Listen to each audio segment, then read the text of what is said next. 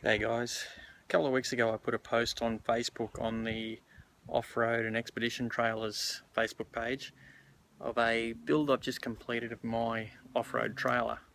Now in the photos and in some of the video, sitting in the background was my 80 series cruiser. Had a bit of interest from a few guys wanting to know a little bit about it and have a bit better look at it, so we'll do a quick wander around and show you some of the features. Now, hard to believe, but it actually started out factory wagon. It was a white vehicle, a white GXL vehicle, turbo diesel, 8-seater wagon. But you can see just behind the rear door there, we've run a sawzall through the body, cut the back off and tossed it away. Welded in a rear wall, put in a rear window and filled the wheel arches in to make a little tool component. Now, we'll wander over. You can see on this panel here, the rear window comes to sort of this part here. So what we've done, we've taken the windows out either side, cut straight through the body, welded this panel in to fill that window in, welded it all up, rear wall, rear vent, rear window, and made it a dual cab. Now, just down here, you can see this line here. Well, that's the old wheel arch. This is originally where the wheel used to sit in this section. Once we did the chassis extension, we then filled these wheel wells in, put a door on them, and made them into a little storage hatch. I've got recovery gear in this side, and all my ratchet straps and rope and bits and pieces in the other. Now, like I said, this is where the wheel was, and there you can see this is where the wheel is. What we did, we cut the chassis and added 650mm into it, or for you guys in the US, 2 foot 2 inches. We re-welded the chassis, strengthened it all up, made a new drive shaft for it, extended the exhaust, extended brake lines, fuel lines and the handbrake cable, and made everything all functional again. Now, when you look at it, it looks like it was meant to be. It's hard to believe that it was a wagon. Now, up on top of the canopy, you can see a super peg awning. That's a 270-degree awning. And then up on the front, up on this rack, up on the cab, are my solar panels. They're permanently mounted there, feeding the deep cycle batteries. So, what we've got power-wise, we've got two 120-watt solar panels. We've got two 120 amp hour AGM deep cycle batteries. I've got two water tanks with a combined volume of 140 litres, which is also on a pressure pump. And underneath the back there's a tap either side, so you flick the main switch on for the taps, and when you turn the taps on, the pressure pump kicks in and you've got mains pressure water out of your water tanks. This has a 60-litre fridge inside and everything you possibly need for a weekend away. Now, you can see underneath, just behind the rear wheel there, is a aluminium toolbox. Now, there's one of these either side behind the rear wheel. This one has got my air line, my air chuck, an air blower, my tyre deflating gear, and spare belts, hoses, just bits and pieces that you'll need or could possibly need while you're out and about. But also up in the roof of the box, which might be a little bit hard to see, no, there we go, is an ARB twin head air compressor. Now, this air compressor feeds a 16-litre air tank which is mounted up between the chassis rails, and that in turn is plumbed through just in front of the wheel here, and there's one of these on both sides, is a quick release air fitting, so we can plug the air line in there, air up after we've come off the beach or when we've been on the trail, or we can even run a rail gun if we need to, if we want to change the a flat tyre or something like that. Now, we wander around the back. You can see we've got another toolbox here mounted on the back of the canopy. This is the chainsaw box. Now in there 10-inch chainsaw, 4 litres of fuel, can of WD-40, bar oil, safety glasses, gloves, and everything you need. You know, all the tools for adjusting the saw, for resharpening the saw. Now this is handy. This lives permanently on the back of the vehicle. It's always locked so that no one can steal it. But you know, when you're out on the track, you know, you come across a fallen tree, grab the saw, knock it into a few pieces, and get rid of it. Or if you're camped, run out to the scrub, cut yourself a bit of firewood. Much easier than swinging an axe. You can see aluminium ladder which gets up onto the roof. We've got a full length aluminium roof rack up there to store stuff on. I normally throw my kayak up there, or the stand-up paddleboard. Beside the ladder there, we've got a full-time rear view camera. Now this camera comes on when, obviously when you turn the ignition on, the camera comes on. But it also has a feature where you flick a switch on the dash, that camera rotates and points down towards your tow hitch. Now that allows me to reverse up to my trailers, whether it be boat, box trailer or my camper trailer, without actually getting out of the vehicle. I can put the tow balls perfectly in line. Right over beside that, rear mounted spare wheel, and below that I've got this roll out drawer. Now this roll out drawer has a lid on top, so you know, we get to somewhere, we spin the awning around, the awning comes right around and covers this area. Set the gas barbie up on here, and we've got a little table where we can cook at. Now if I lift this lid up, you can see I've got that big drawer there for storage. At the moment it's only got my little gas burners in there and the hot plate, but there's plenty of room for more stuff. And that rolls away, fully sealed. No water or dirt can get into it. Round to the driver's side, once again you can see there's another toolbox behind the wheel, and if we just pop the lid open and have a sticky beak. Okay, so there's the lid. The door is now open. It's above my head and it gives me a bit of shade when we're out.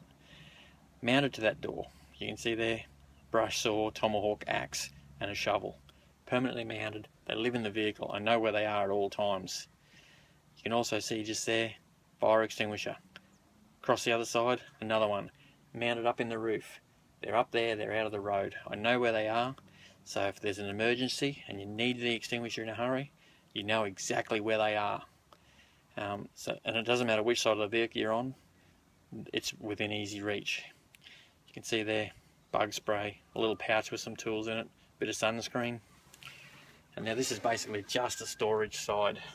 So when we go away on a trip, all the bits and pieces go in here.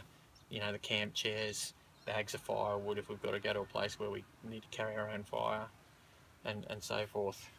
You can see this section, this little panel here, in behind that is one of my AGMs. So because they're AGM, you don't need to check them all the time for water and that. So it's out of the way. Got a 12-volt socket here. Now my second fridge plugs into that. When we're doing an extended trip, I can put my 40-litre Engel fridge in there, plug it in, and that then becomes our deep freeze. We keep all our meat and stuff in there. We can freeze whatever, make ice, whatever we want. So if we wander around to the passenger side and open the door, this is the side that's got all the stuff in it. There we go. It's got the full kitchen with all the appliances, 60-litre Engel fridge. And once again, mounted up in the door, I've got my fishing rods. Now, all aluminium construction, all done in marine carpet. You can see they're all aluminium, and also they run on this nylon slide. I could have used draw runners when I built these, but there's nothing to fail.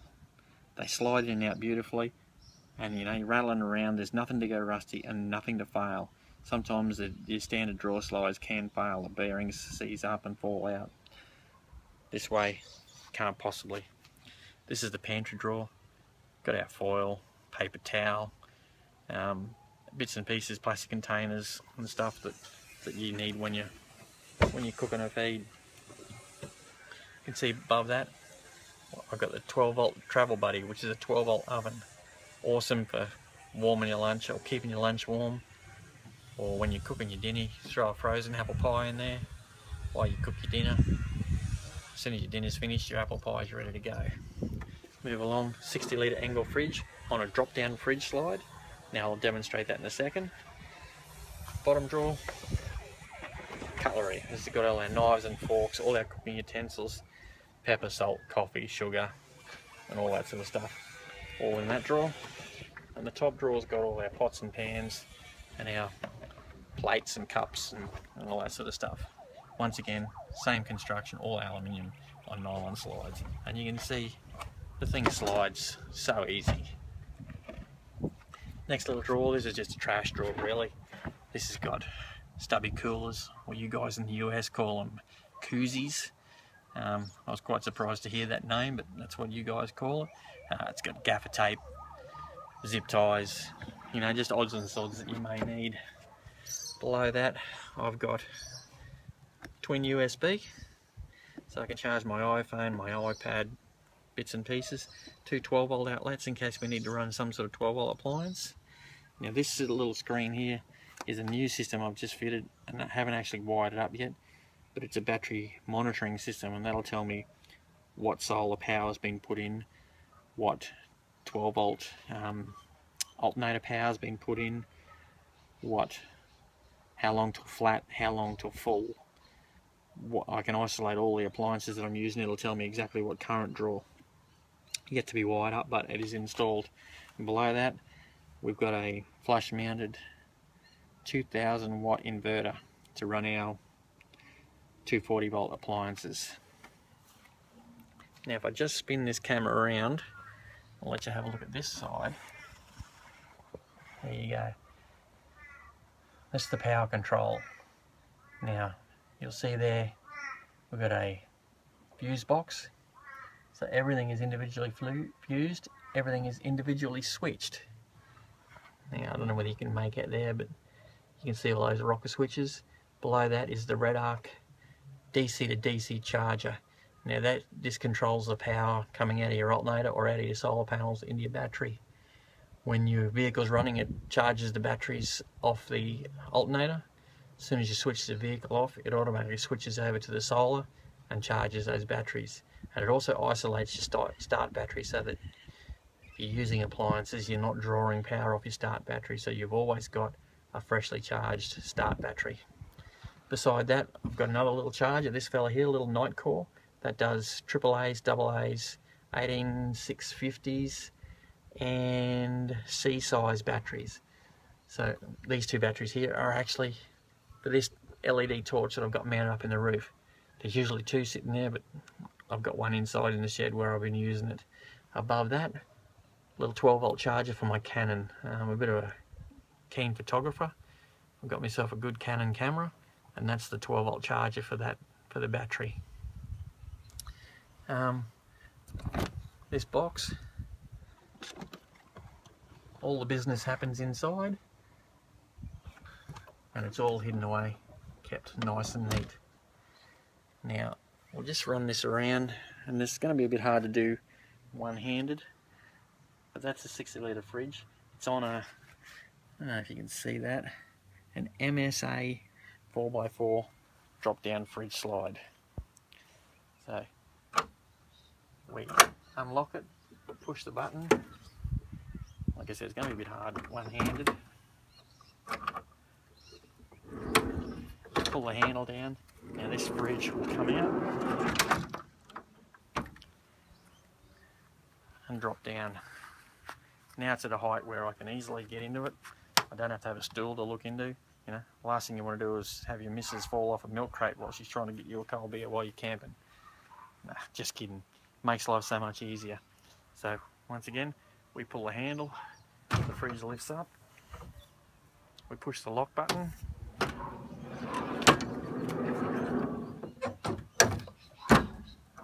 she slides away. Righto, that's about it. Let me know what you think. I love the vehicle. It's awesome out on the trails. The only thing now I need to do is spend more time sitting in the driver's seat and get out there and use it. So let's get it done and get it dirty. See ya.